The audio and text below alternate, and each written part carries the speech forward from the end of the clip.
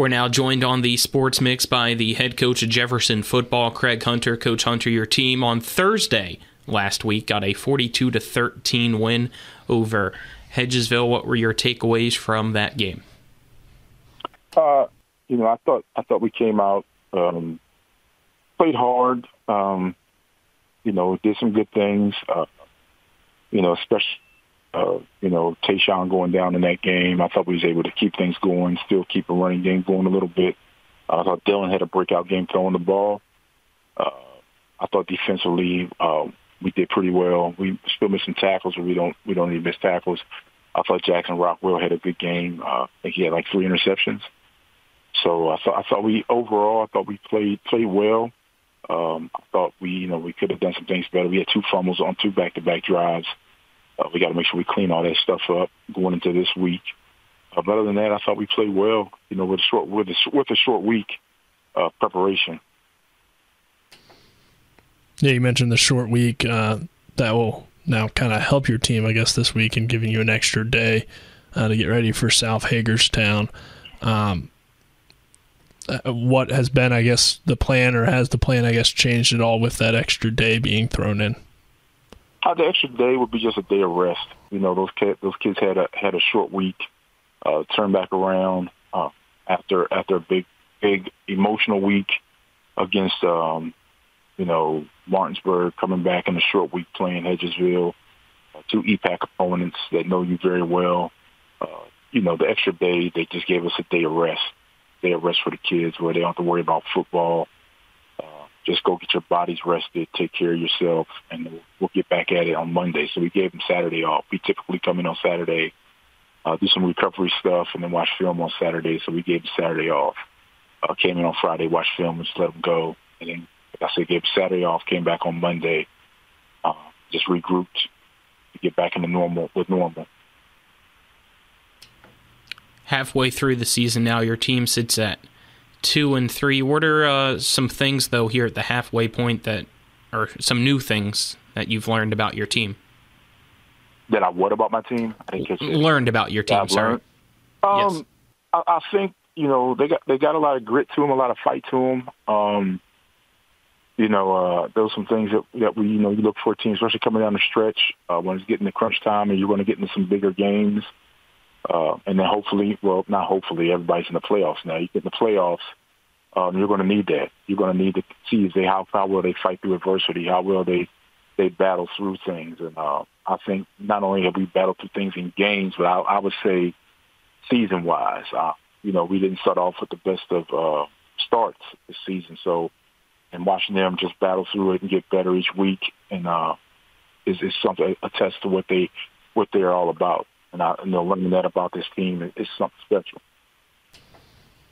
You guys got South Hagerstown this week. They come in 1-4. What have you seen from them so far this year?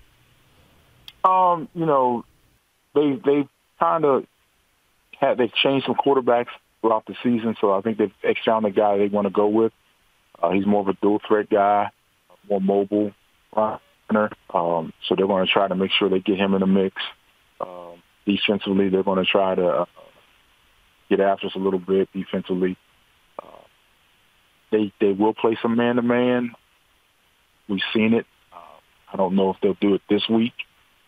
They've shown some man-to-man, but in the last couple games, they haven't really shown a lot of man-to-man. So, we'll have to play that by ear. But, we're going to continue to just work on getting better each week and set a game plan based on how they're going to set us up defensively and offensively, what formations they're going to give us, and it's going to play our best football and try to get a victory. What is kind of your message, I guess, directed towards your team for going into this week's game against South Hagerstown? The message for us right now is don't look too far ahead. Take one game at a time, week by week. Focus on that opponent. Don't take any opponent lightly based on record or whatever you do or whatever you see. Take them one game at a time, one day at a time, one team at a time. Don't take anybody lightly. Don't go in there thinking that you're going to automatically do anything special. Just focus on the day and the week that we got ahead of us. Don't look too far ahead.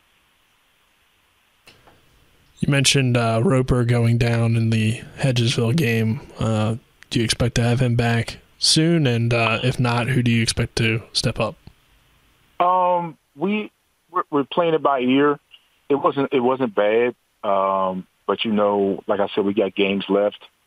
So if we play, he possibly could play this week. Strong chance he could play this week. We may put him in baseball terms. We may put him on a pitch count because he's going to be more valuable to us when it gets down the road. Playoffs. In those situations, when they say in the NFL, when it gets cold outside and everything, the weather starts to get changed, you've got to be able to run the ball. So, he's our guy that we go to running the ball. So we're going to need him healthy coming down the stretch. So, he probably will be on a pitch count if we play him this week. If we think we can get by without playing him, just to keep him healthy and make sure he's 100% healthy, we may do that. But then we'll go with, Leland Benner. Still got Dylan who can run the ball, and then last week we put Braylon Mumal back there. We still got Tony Allen can run the ball if need be. So we got guys who can get back there and run the ball. That's not a question of anything. We got bodies that we can put back there that can be efficient in running the ball, moving the ball on the ground. So you mentioned all those guys adding depth for your team and can interchange between positions here and there depending on the week. How much does that really benefit your team on a week-to-week basis going down the stretch? Well, it gives us. We're finding out. Tayshawn going down. We found some depth that we kind of thought we had, but we weren't sure because Tayshawn really doesn't come out the game a lot offensively. So Braylon Mumal being able to see exactly what he can do was good for us. And, Leland Benner, we always knew could run the ball hard. He's a downhill runner. Tony gives you the speed aspect of things, being able to stretch and get outside and hit the hole very quickly. So you got all those guys that gives you depth back there. You can give, even if Tayshawn's available, you can get different looks. You put one of those guys back there and maybe move Tayshawn out the receiver spot because he can also catch the ball too and he can run good routes. So moving kids all over the field gives added thing to what teams have to prepare for as far as, where they're going to be, where they're going to be lined up. You don't know what's going to happen when they're lined up there, different places. So, it gives us a little bit of an edge in certain aspects of being able to do things, but also, you're trying to figure out how to get these guys touches, trying to get all these guys touches, trying to get the ball in the hands of your playmakers. It's only one football. So. All right, Coach Hunter, any other thoughts about this week's game against South Hagerstown? If not, we'll get to the last fun question here and let you go. No, we're just going to go out and try to play our best football and try to get a victory on Friday. All right, so last question here for you is, in your opinion, what are the greatest strengths and weaknesses of being a football coach? The greatest strengths and weaknesses of being a football coach? Yes, sir. Oh, my God, I have no idea. Of just any football coach. Yeah, I guess just what you've learned maybe during your time as a football coach. Communication, relationships, strengths, communication, building relationships, knowledge. Those are three things that can be, strengths and weaknesses. Organization, those things go both hand in hand. If you don't have those things, they're going to be weaknesses of you. If you don't have an organization that runs into problems with your practice plans, how you set up practices, if you don't have good communication, then you're not going to get any across to your coaches or your kids. Same thing with building relationships with your kids. They can come to you at any point in time and have questions or anything. They have to be able to have an open door policy and build a relationship with those kids so they feel like they can come talk to you. So those are the things I think to be strengths and weaknesses of coaches. All right, Coach Hunter, thank you for the time. Best of luck Friday. All right, thank you.